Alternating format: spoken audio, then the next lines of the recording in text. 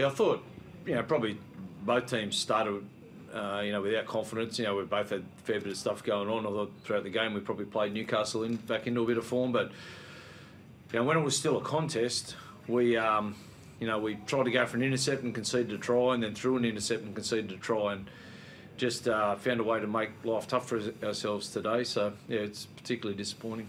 Is it especially hard given last week you showed so much, and then this week it just felt like you couldn't stop them?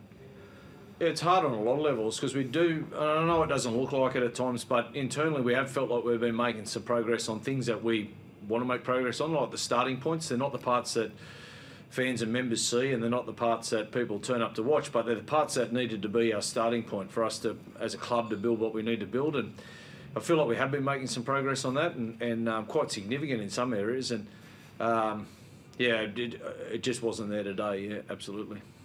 What was it about today? Obviously it was dreadful weather, and coming up against a team that also out of form. But yeah, anything for today? Yeah, well, I think that middle part, like I said, when we come up with the intercept, and when we and then we threw the intercept to concede 2 tries, it took us, I think it was 6-4 or 10-4 or something at that stage, and then took it out to 20-odd to 4. I think I think both teams were playing without a bit of confidence at that stage, and then I think whatever team got their opportunity, if that opportunity had to come to us and we get a try or two, I think you'll find Newcastle probably go similar to us at the moment, where it just doesn't work for you, and the opposition gets on top. But unfortunately for us, it didn't go that way. It was us that wobbled and fell over, and we couldn't get back up on our feet. How do you feel like Jai went today? Obviously a lot of spotlight on him over the last 48 hours or so. Jai? Arrow?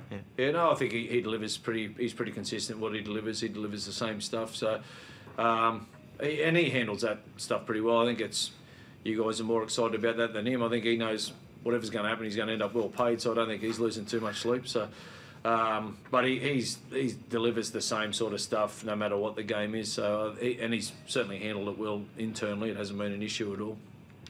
Been a bleak couple of months. Maybe I guess you got a chance to go home and one last game and try and salvage something with a good performance and possibly win next week. Yeah, and that's how we have to look at it. That half the competition goes on and plays final football now. We've got one game left. So I know it doesn't change much of what's happened during the season, but it gives us an opportunity to at least finish giving the people that have supported us and the people that have stood beside us, then they're thinning out quick, but there's a loyal crew that are staying with us, and we've got to make sure that we play the 80th minute against the Dragons to give them something to to feel good about at least over the summer.